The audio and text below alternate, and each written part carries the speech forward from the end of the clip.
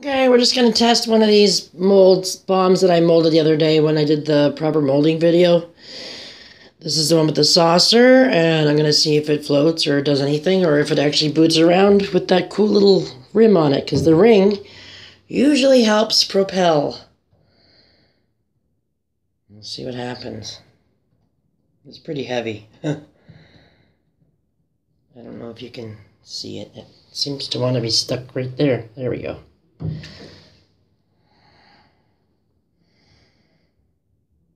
It's not right on the top. It's a heavy sucker. I wish I weighed it.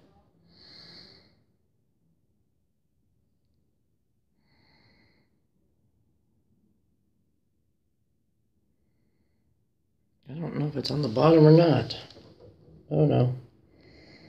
Usually these things boot through, but maybe, like, that is a big heavy bomb, and I was hoping it would sit right here, but that was very heavy. I'll probably run out of film. It's spinning this way. You probably can't see it, but it's doing this way. So maybe when it gets a bit smaller, yeah, it's sort of bouncing off the bottom. It's not, yeah, it's not totally floating. Maybe it will.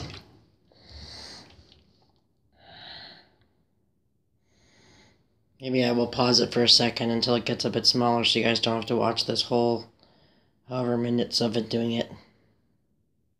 Well, I had to. It's been there for a few minutes already. I just had to put it back on. The embed's actually starting to come out, but I don't think you can see it. I want to see if we can see. There's the embed. I was hoping it would just do this. But it's a little bit too heavy. That's a big bomb. Those saucer bombs are way bigger. That's why I like the 2.75. Even though this was supposed to be a 2.75, this is a little bigger than your normal 2.75. I don't know if it's because it gets that extra little bit and it's oval and not round, or how that works, but it's just heavier than your normal bomb. But there's a lot of foam, so that's nice, and the water's starting to go a nice greeny blue from the embed. I really wanted it to float. Well, that's the first time you guys have seen a bomb that hasn't floated in a while. There's the, ooh, that's a big embed. Oh, yeah, that's right, I put the Mondo embeds in here. I only put one embed in this big baby, just one half when I was showing you the molding.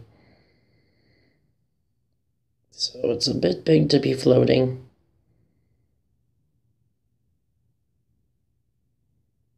Probably backed it too tight, because I was showing to keep the saucer rim on there.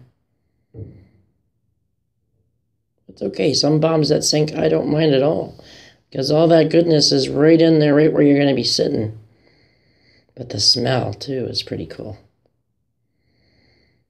That's a nice amount of foam. Can you guys see that? For, this was, I think, what did I do? 3 tablespoons SLSA in this one. I don't know if you guys can see that. It's just at the upper end right now.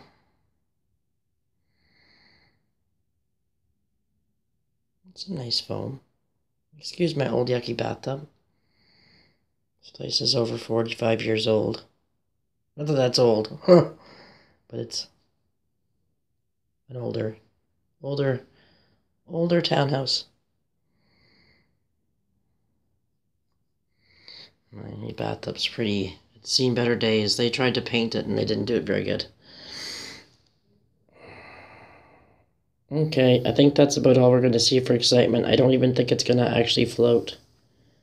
That is one big embed. Actually, that's very slow for an embed too. That makes me happy.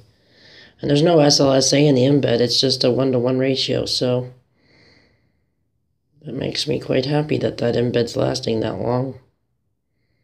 So the mica doesn't really give you a lot of a color. It's the embed that's making the water the nice color. That's why the man bomb that was done in the brown mica didn't make the water brown. It had an embed this color in it.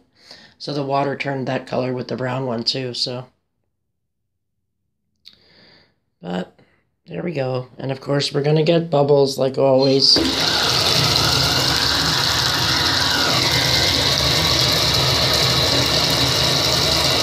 Look at it booting over there. What are you doing? Ah!